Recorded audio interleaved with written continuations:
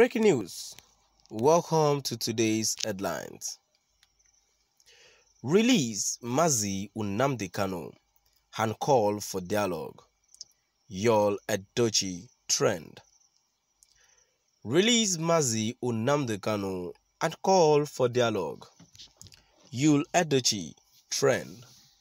To my dear listeners, from wherever you're listening from, I greet you and please stay tuned as I read today's news.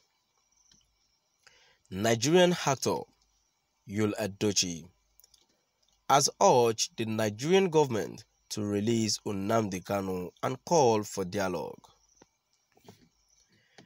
Yul Edochie stated that to keep the country united and peaceful, the ruling government should listen to its people and find out what they are agitating for. In his word, he wrote, "At the Aso Villa, release Mazi Nnamdi Kanu and call for dialogue." In a multi-tribal country like Nigeria, there will always be agitation from different quarters. To keep the country united and peaceful, you should listen to your people, find out why they are agitating and resolve it peacefully, not by use of force. Nigerian actor Yul Edochie has urged the Nigerian government to release Nnamdi Kanu and call for dialogue. Yul Edochie stated that to keep the country united and peaceful, the ruling government should listen to its people and find out what they are agitating for. In his word, he wrote, "At the Aso Villa, release Mazi Nnamdi Kanu and call for dialogue." In a multi-tribal country like Nigeria, there will always be agitation from different quarters. To keep the country united and peaceful, you should listen to your people, find out what they are agitating, and resolve it peacefully, not by use of force.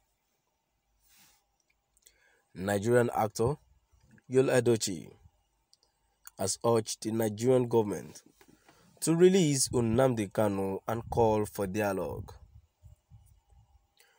Yul Edochie stated that to keep the country united and peaceful, the ruling government should listen to its people and find out what they are agitating for. In his word, he wrote, "At the Aso Villa, release Mazi Nnamdi Kanu and call for dialogue." In a multi-tribal country like Nigeria, there will always be agitation from different quarters.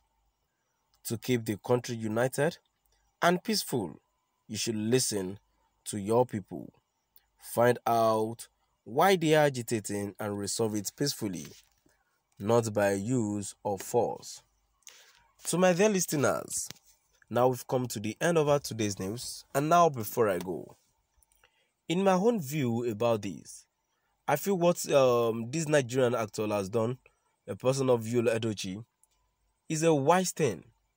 Is actually advising what the Nigerian government should do, and to be factual about this, this is exactly what the Nigerian government should do.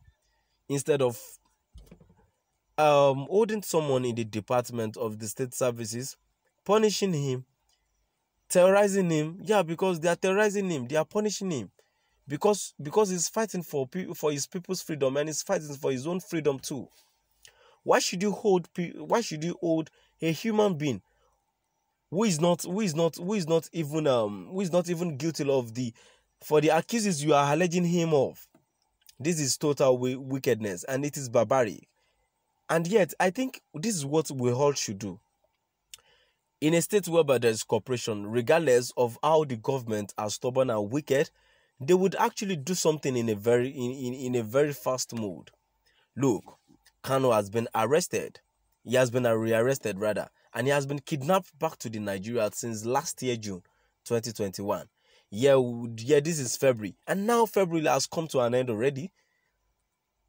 By next week, we'll be entering into the month of March, and the Kanu's case has been adjourned to April. What kind of country are we into? The Nigerian country judiciary is nonsense. Education is nonsense. The Nigerian judiciary system is total nonsense. Judge him. What investigation are you still doing since last year June?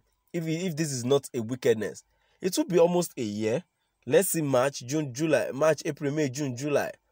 That since Kanu has been rearrested and kidnapped back to Nigeria, because even bringing back to the Nigeria now is not even in a right step that he's been brought back to the country. Now they all want us to listen to what the government are doing, while we all know what you are doing is barbaric. While we all know you are punishing the innocent man. Why would your mind be at rest when you know you are holding someone irresponsible illegally in the Department of State Services? To my dear listeners, I want us to believe we are no longer safe in this country if the right step is not taken at the right time.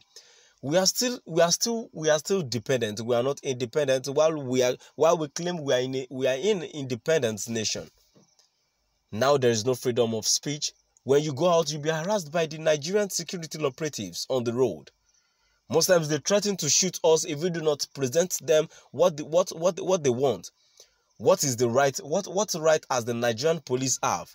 As a normal person, what right as the Nigerian police has to request it for your phone, even to open your phone and go check through your galleries, check through your messages, check through your mobile app, your account mobile app. What right? Is that their work? If we do not fight this earlier, the earlier better, this thing will go worse. In some north, this southwest, even where these soldiers are, they keep harassing students. They keep harassing youth that they are into cybercrime. If they had done the right thing, would that be cybercrime? Would youth go into this thing when universities graduate out of the school? They are not well employed. They keep roaming around the street. How do you expect them? What do you want them to eat? Personally, I'm not in support of the cybercrime, but these people feel that's the next thing for them to do. So that's what they will go. There's no purpose of us going to school. After school, we'll come back home and sit with our parents. Then what do you want us to do? Nigeria is collapsed already. I wouldn't say